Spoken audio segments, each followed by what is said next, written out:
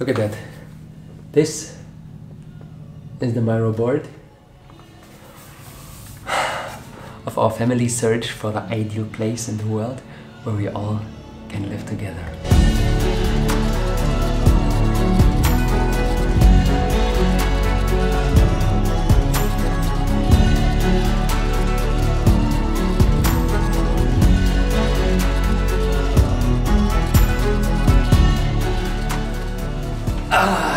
Selamat pagi! Good morning, friends! Today is a very special day for our family.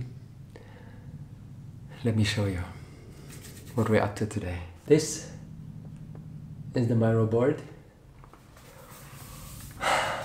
of our family's search for the ideal place in the world where we all can live together. My grandma, my dad, his wife, me, my son, Elena, Leo's mom, my ex-partner, Joey. And still, all needs are being met from each one of us, and the needs of the planet as a whole, the upcoming 7 generations, the local village where we live in, future community members, future retreat participants who are coming there for a transformative experience. All those needs are being met. Wow.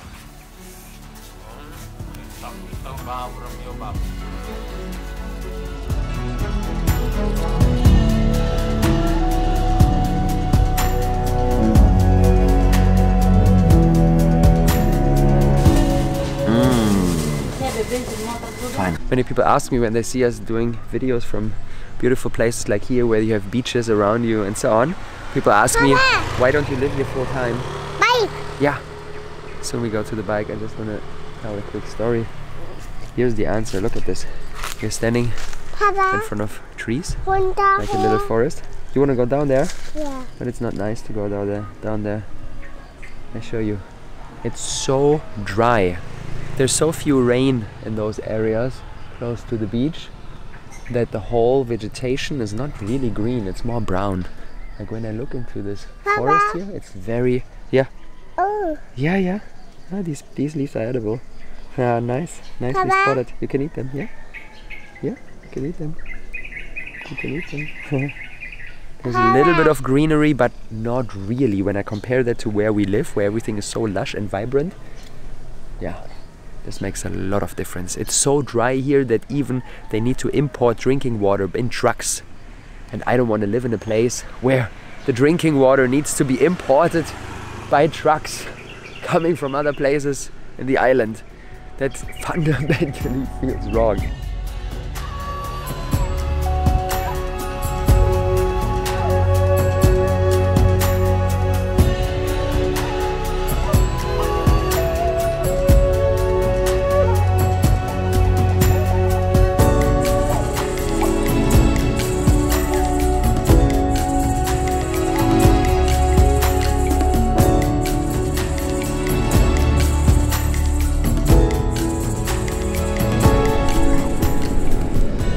The realization that beach areas are not suited for our home, yeah, becomes very obvious when we realize that one of the essential design criteria for Leo and for me is that we have fresh fruits and veggies growing all year round, which is not suitable in these areas.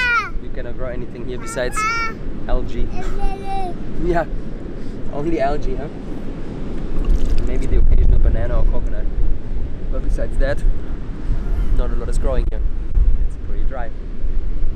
So, beach, unfortunately, it's not an option. Habitat. And at the same time, it's one of Elena's most essential design criteria that she can go surfing. Haha. Which is a challenge. So we need green and lush and vibrant areas where our beloved fruits are growing all year round, and still considerably close so that Elena is able to surf here and there. Will make for a tough challenge to figure out a place where these two essential needs overlap. And since the only and most important design criteria for the Earth as a whole and the next 7 generations is that we live on an ecological footprint of 1.0 or lower. So a lifestyle that would work for each and everybody on this planet, so that we cause minimal burden to the biosphere by the lifestyles that we live in. It only makes sense to eat regionally, to eat what is growing there, where you live. When you live at a place where all or 80% of the food you eat needs to be imported, that makes an ecological footprint of 1.0 almost impossible. So yeah, it would technically work to live on the beach and enjoy those beautiful watermelons that we are enjoying each and every day, but then this wouldn't work for the planet as a whole and for future generations, because we are consuming much more resources than it's ours to consume, which is a disservice for these little ones, for Leo's kids and for Leo's grandkids and for Leo's great-grandkids. So we cannot do that either. We need to eat what is growing where we live. So we need to choose where we live wisely.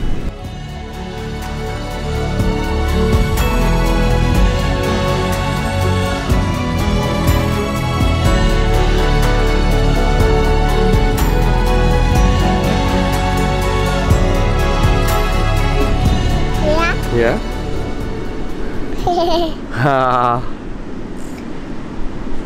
Or, if it's not compatible, these two needs, then Papaya.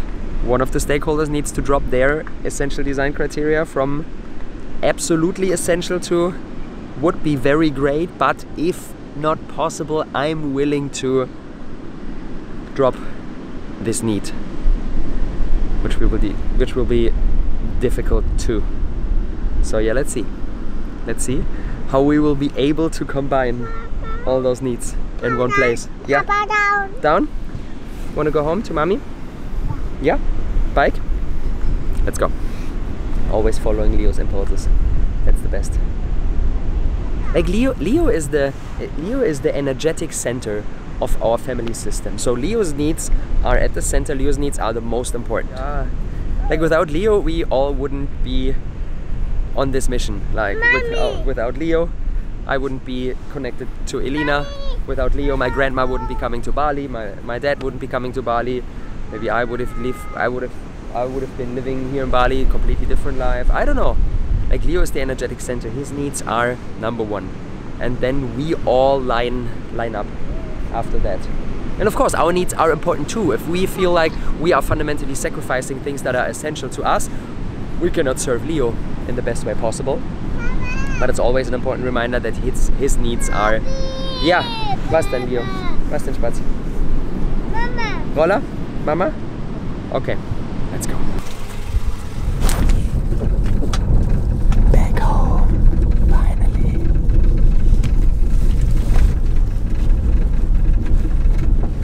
Back home, we arrived. We slept the whole 3 hours. Oh, makasih, but long drive. Look at that. We made it back. Leo slept the whole 3 hours. Oma! Yeah, Amo was in Germany, unfortunately. Last time you saw Amo, it was here, huh? But she's in Germany. But I will bring her back soon. But for now, we are only the 3 of us. Yeah, Opa's in Germany too. Leo and Papa and Joey. And the mountains.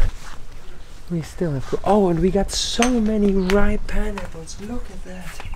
Wow. Ripe pineapples and ripe bananas are awaiting us. Epic. I mean, friends, just look at this. Just look at this. Oh, isn't it the most beautiful place in the world? For me it is. Now we're gonna put into practice what I showed you this morning. I have a call with the rest of the family and we'll dive into exactly this. Our Miro board on the search for the ideal place.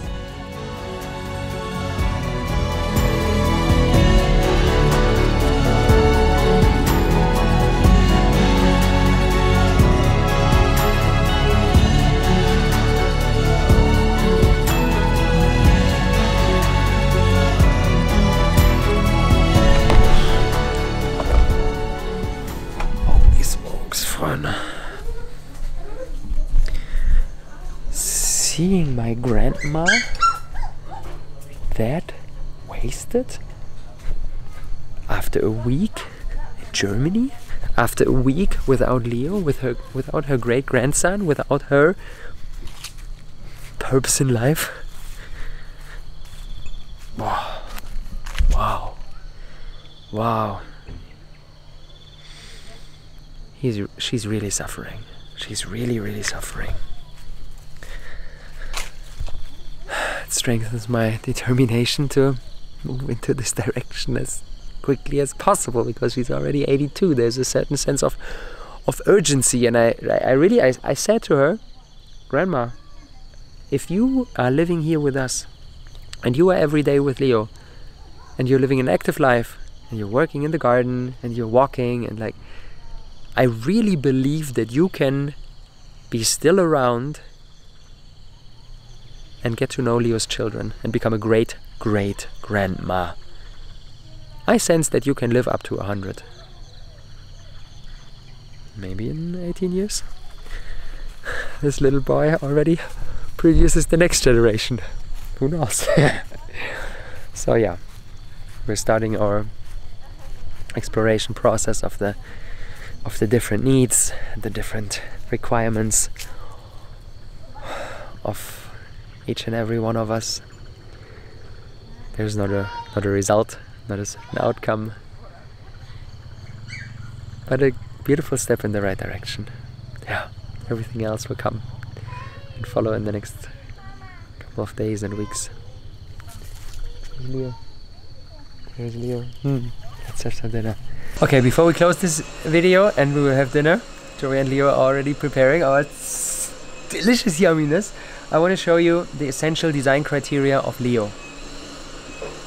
What are the most essential needs a place has to offer for it to be perfectly aligned with him, and Leo being a placeholder for other children? As I said, this is not complete. This is a work in progress, but the priority one needs are that all his loved ones are around. That's the most important thing. It's like more important than any other criteria.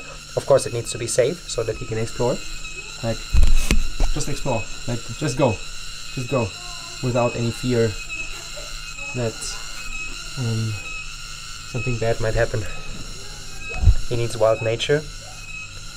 He needs a temperature of 20 degrees plus year round, so that he can make use of his minimalistic wardrobe. He can potentially even live in tents.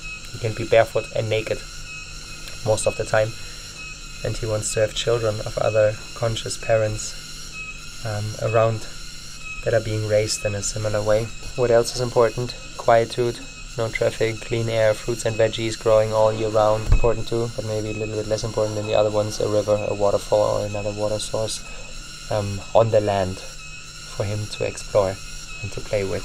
So quite likely you by now get a sense of the complexity, because Leo has certain needs, and for example my grandma has other needs. For my grandma, it's good to have like really wild nature, but it's equally important to have a local village nearby where she can go and explore and have little shops where she can like roam around and immerse herself into the local culture. And these are different needs that are equally important, and it's our gargantuan task to bring all of them together in one place where we all can thrive together, where Leo can thrive, where I can thrive, where Grandma can thrive, where Elena can thrive, where Joey can thrive, where my dad can thrive, where Annie can thrive, and where potentially in the future even my mom and my brother, and we are like really all uniting the whole family. This is the vision that we are on, with each and every passing day, one step closer towards this vision. And then in the next step, of course, to broaden this and invite other families too, invite other children, invite other parents, invite other impact entrepreneurs, invite other people really caring about the manifestation of the more beautiful world and our embodiment of that. And this is what we call Custodia. Let's build it. Let's fucking build it.